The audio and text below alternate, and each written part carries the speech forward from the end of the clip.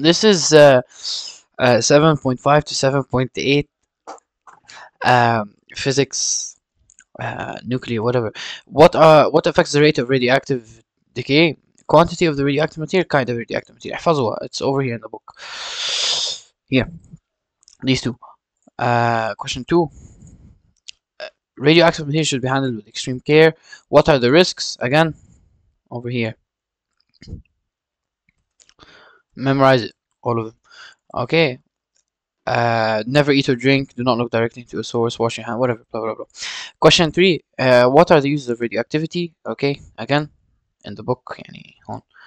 Memorize it. Tracing, determining age, sterilizing food product, whatever. What are advantages of nuclear energy? It limits the production of CO2. It limits the production of acid rain, and there will be no shortage of fuel for nuclear energy because nuclear energy does not pollute. Okay, it's clean. It's relatively cheap to build, obviously not. It's producing no waste, obviously not. It does produce waste, and that's nuclear waste, but not polluting waste. These three are correct. The nuclear reaction where a heavy nucleus splits, obviously it's going to be fission. What are disadvantages of nuclear energy? Obviously, in case of failure, radiation can seep through the environment. Nuclear plants pollute the environment? No, we said they don't pollute. The half-life is often very long. We said that's true. They contribute to global warming? No. And a very large amount? No, obviously not. Which of the following statements? Which of the following statements describe the safety measures? Again, make sure it's pointing away from you and it should be locked up in a safe place. A lead box is always ideal since lead prevents radiation. Okay. Advantages of nuclear energy do not contribute to the greenhouse. Okay, I'm repeating myself at this point. Oh, I'm going way too fast. I need the monetization. Question 9. Consider the following isotopes of potassium. Select the most stable isotope. Okay. When they're asking you for most stable isotope, always remember when looking at stability, you need to look at the ratio of N to Z. Okay.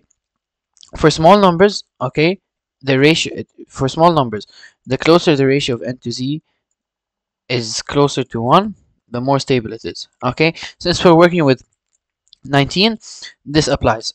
Then after, it's in the book, when atomic numbers, where is it? Here.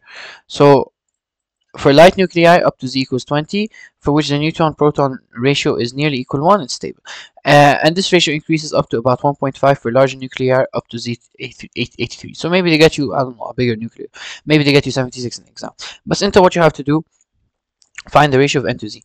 Neutrons over protons, not mass number divided by protons, okay? It's a mistake I made, okay? Please make sure neutrons divided by protons. So like we're gonna have to find each one. So the neutrons in this case would be 21 because you just subtract. We're gonna do 21 over 19. Then here's gonna be 20 over 19. Here's gonna be 17 over 19. This is gonna be 15 over 19. Okay, so which one's closest to 1? Obviously it's gonna be this one. Okay, so that's why you choose this one. Then part B, use the following table, whatever. One of the potassium isotopes undergoes spontaneous beta minus. So this potassium produces, let's call it an element X plus beta minus, so E minus 1, 0. Okay, as a result, another element is produced. What element will be produced? Okay, el potassium hone, let's fill it out. We said it was 39, 90. Well, the mass doesn't really matter because we're working with beta, so the mass doesn't really change. But since we want to find this X, right? So let's call it X here, and here obviously is 39. So X plus this charge here gets me 19. So X plus -1, so we can just say -1 equals 19. So obviously X would be 20. So the charge would be 20. بس يسألوني عن الشارج لا تسألوني أي element. فبدك تروح على atomic numbers. أي واحد which one's 20? Calcium. Okay. Question 10. Okay. These graph questions are a bit trickier. What they do is they give you a graph, okay, and usually it would be activity, okay, or mass, okay, and they'd ask you to determine the half-life. Okay, to determine the half-life, you just take any two points and figure out how long does it take for this quantity to become half. So here it's about 4,250. When does it become 2,125? Because half of 4,250 is 2,125. So at this point here, actually, is 2125. So if you find the distance between them or the time between them, let's go down all the way. I know this could be a bit tricky in the computer, but this is going to be 2.5 seconds. So, oh, Walid, how do you count the squares down? How do you know how much each square? Whatever. Okay, subtract to find the smallest graduation. 5 minus 0 is 5, and divided by how many spaces? I have 10 spaces. So each space is 0.5. And I have 5 spaces here. 1, 2, 3, 4, 5. So 5 times 0.5, that's 2.5. Okay, the background radiation rate. Okay, the background radiation is always the radiation you have when, like, you know how the graph goes down like this. When it starts to seep constant, that's the background radiation. Because at this point, the mass of the radioactive source would be so little that it would be negligible, and at this point, only background radiation would be detected. Okay. Question 11. Again, same question. What's the half-life of the isotope? So easiest thing is just look at the point they gave you at the start, 200. Then when does it become 100? Let's go to 100. See, this one's easy. They gave it to you directly, easy numbers. So how long is in between them? 1 year. Okay. 3 years after the measurement began, what was the mass gonna be? So let's go to 3 years. Okay. We don't know how much it is. Okay. We know that the half-life is 1 year. Okay. So a way I did it. Okay. At the third year, okay? At the third year, I know it's gonna be half of the second year because the half-life is 1 year, right? That's how I did it. So at the second year, it's 50. فيعني the third year is gonna be half of 50, which is gonna be 25. That's how I did it. You guys might have a different way. I don't know. The mass of nitrogen 16 is initially 120. After 21 seconds, it reduces to 15. Okay, the half-life of the sample is 7. Well, okay, and how much is the mass? Okay, look here. To determine the half-life, okay, and when you have mass, okay, I'm gonna give you an equation for the half-life, okay? The final mass is equal to the initial mass divided by 2.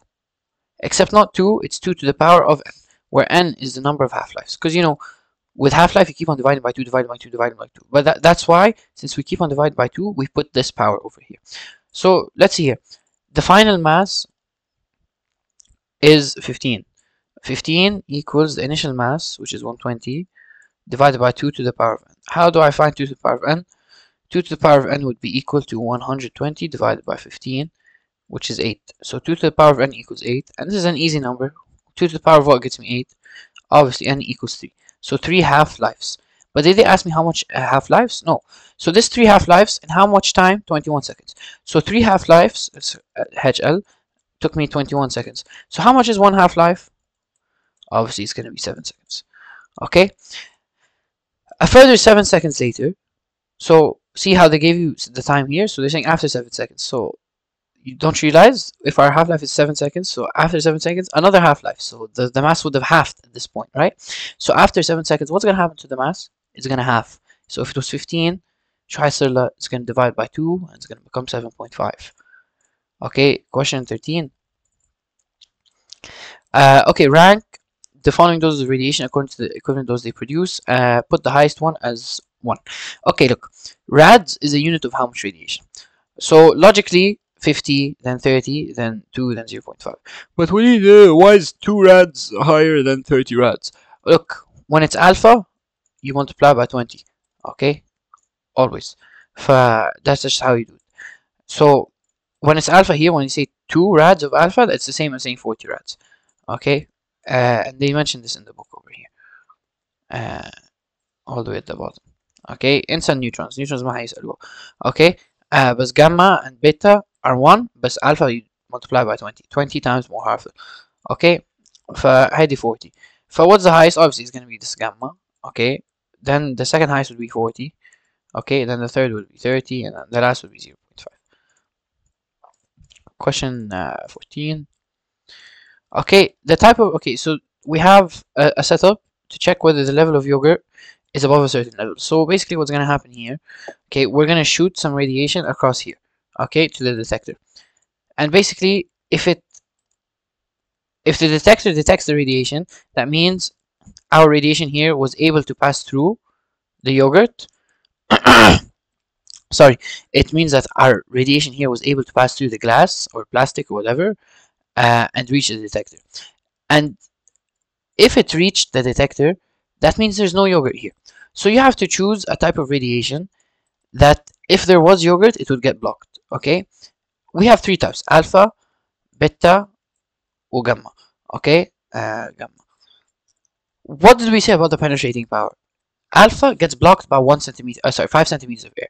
So do you think it would make it through this glass? Obviously not. We're left here now with beta and gamma. Gamma, we said, doesn't get blocked, so it goes all the way. So would it be sensible to use gamma? Even if there were yogurt here, the gamma would still move past it. So I can't really tell is that the yogurt is there. So that leaves me with beta. Beta, we said, is in the middle. Okay, it gets blocked by 5 meters of air, 1 millimeter of aluminium. So yani, at some point it's gonna get blocked. So basically what's gonna happen is I'm gonna shoot this beta here, okay, and if there is yogurt, it's gonna block it and the detector won't detect anything. ساعتها I'm gonna look at my detector, I'm gonna see there's no radiation, that means it wasn't able to pass through the yogurt. That means that the yogurt is actually at this level over here. If there wasn't yogurt, the beta would continue normally and it would reach, and I'd say, my radiation managed to find its way through the glass. That means the yogurt isn't filled up to that level. So that's why we're going to use beta, okay? Because it has penetration power in the middle. Gamma would be too strong and alpha would be too weak, okay? And a radioactive sample of the source should have a long half-life to last longer. Okay, whatever. I guess. Question 15. Label the blanks. This is very easy. Obviously 15 minus 15 0, and then 6 minus 7 is -1. You always subtract the left by the right. Question 16. Okay, this one بدها شوية تركيز. Okay, they gave us that the background radiation is 25. Okay, keep that in mind. So I'm gonna scroll down and I'm gonna just write it down. Okay, you know, I'm gonna put it in the open board. Heck. هون خلينا نجيب الأسئلة. add to current page. Okay, فأعطونا the background radiation is 25. Okay, keep that in mind, please. Okay, so what is the measured count rate of the source alone? Okay, stress on source alone. Source alone means this is total. This is total counts over here. It's total. Now, what did we say we do if they want the source alone? You have to subtract the background radiation. Okay, they're saying at 0 times. So at the start, how much is it? It's 120. And I want to get rid of the background radiation because I only want the source. بعمل 120 minus 25, it's 95. After one half-life has elapsed, what is the count rate due to the source alone? Again, نحن عم نحكي source alone. What was it before? 95. After one half-life, what's going to happen? It's going to divide by 2, 47.5. طيب, this is from the source alone. What is the count rate measured by the detector? Hon, this is where people will mess up. Okay, some people here they're gonna put 47.5. I don't understand why. Detector detects all the radiation, detects both the background rate and the source. Okay, is the source 47.5 at one half-life? If the source is 47.5, أنا عندي the background radiation. Background radiation is like that friend that's always there. Okay, wherever you go, that friend's following you. Okay, whatever you do, that background radiation would always be part of the equation. So you didn't forget here, but now they just asked what's the source. So what do I have to do here? They want the detector, so it's background radiation plus source. Okay, so I would add this 47.5 plus 27 plus 25, and that's 72.5. Okay, what is the approximate half-life? Okay, you're gonna have to look at it from 120. So we started at 120. Okay, here it's at 120. When you want to measure the half-life, you have to look at the graph. Okay, we went from 120 to 72.5. صح? So from 120 to 72.5, 72.5 is over 1 to over here, I think. So, oh, whoa. Oh my days. That's a shit line. Wait, let me continue. Let me draw one more time. Yeah, so it's in the middle here. Okay, and each 10 divided 10 minus 0 is 10, and you have 5 spaces, so each square is 2, and it's in the middle between, so this is over here 7 minutes. Okay, طب Walid, why didn't you go from 95 to 47.5? Okay, because that's not what my graph shows me. my graph shows me the total counts. Okay, so I should be looking at the total counts. Okay, the graph doesn't show me the measurement of the of the source radiation. It shows me the measurement of the total counts detected by the detector. فأنا have to see both of them. I have to compare both radiations of the detector. 120, 72.5 for 7 minutes. So question 17. So, and see why this is a bit confusing is because some people, they would go from 120 to 60 and they would say it's 10 minutes. No, that's not how you do it. Okay, always remember half-life. When you're talking about the source unknown and stuff, you have to look at uh what يعني, you have to look at the total thing. You have to add it up. I don't want to confuse you guys. خلاص, I'll go next. The half-life of carbon-14 is 5,700. A wooden instrument found in the archaeological excavations was found to contain 12.5% of its original carbon content. Whatever. Okay. The approximate age of this instrument is okay. We want to know how many half-lives. Okay, obviously.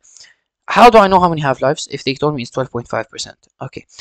Remember, okay, quantity final, let's call it mass final equals mass initial over was it 2 to the power of n? Yeah. So the mass final here in this case would be 12.5%. Okay, equals the initial mass, which we could just say 100%, divided by 2 to the power of n. Okay, so let's just cancel percentage. I don't want to work with percentages. Okay, you're gonna get 2 to the power of n equals 100 divided by 12.5, and you're gonna get again 2 to the power of n equals 8, similar to the last one. So how many half-lives would I have? 3, because 2 to the power of 3 is 8. Huh? So I have 3 half-lives. How do I find the time? If each half-life is 5,700, just multiply by 3, like 17,100 years. Question 18. 14, okay, we have carbon here, nitrogen, okay. What type of radioactive decay? Obviously, if the mass is 0, we know it's beta. If it's mass 0 and it has a charge, yeah, it's beta. Okay, that's it for this quiz. Thank you so much for watching.